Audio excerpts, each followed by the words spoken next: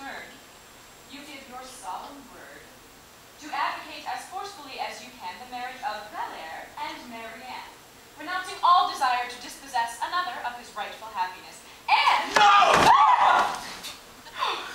We will not hush up this vile affair.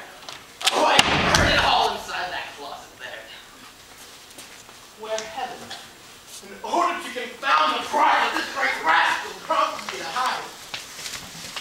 Now I have my long-awaited chance to punish his deceit and arrogance and give my father clear and shocking proof of the black character of his dear Tartuffe. Ah, no, Damis. I'll be content if you will study to deserve my leniency. I've promised silence. Don't make me break my word. To make a scandal would be too absurd. Good wives laugh off such trifles and forget them.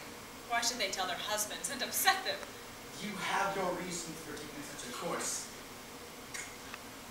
And I have reasons too of equal force. But to spare him now would be insanely wrong. I've swallowed my just wrath far too long and watched that insolent bigot bringing strife and bitterness into our family life.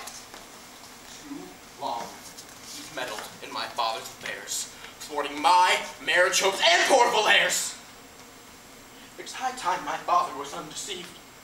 Now I've proof that can't be disbelieved. Proof that was furnished me by heaven above. It's too good not to take advantage of. Oh, this is my chance and I deserve to lose it.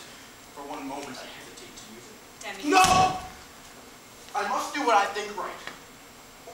Madam, my heart is bursting with delight, and say what you will. I will not consent to lose the sweet revenge on which I'm bent. I'll settle matters without more ado.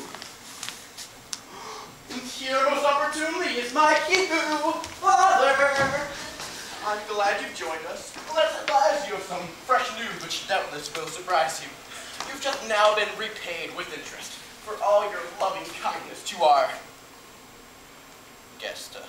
He's proved his warm and grateful feelings towards you. If with a pair of horns he will reward you. Yes, I surprised him with your wife and heard his whole adulterous offer, every word. She, in her all too gentle disposition, would not have told you of his proposition. But I shall not make terms with brazen lechery and feel that not to tell you would be treachery. And I hold that one's husband's peace of mind should not be spoilt by tattle of this kind. One's honor doesn't require it. To be proficient in keeping men at bay is quite sufficient. These are my sentiments, and I wish, Damis, that you had heeded me and held your